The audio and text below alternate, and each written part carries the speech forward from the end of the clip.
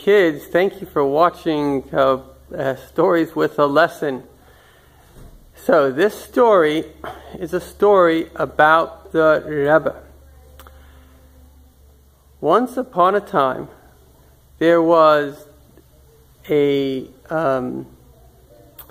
story actually happened to my grandmother, and to make a long story short, what happened was that when my grandparents came from Russia, they became the rabbi and the rebbetzin of a small shul.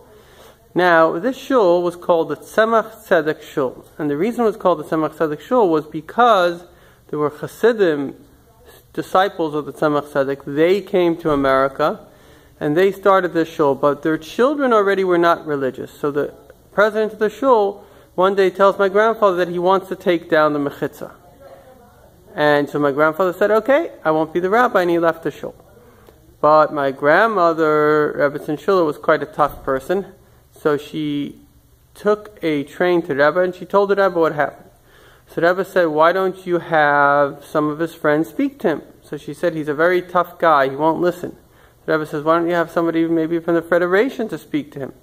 So again she said, he's very tough, he won't listen to anyone. So the Rebbe became very serious, and he put his head down for like 5 minutes, and she said that it looked like his face was on fire. He lifted up his head and he said, if that's the case, then his Father from heaven will have to come and tell him. And so, amazingly, this guy who was so tough, he wouldn't listen to anyone, 2 weeks later he came back to my grandfather, he says, we're putting back the mechitza.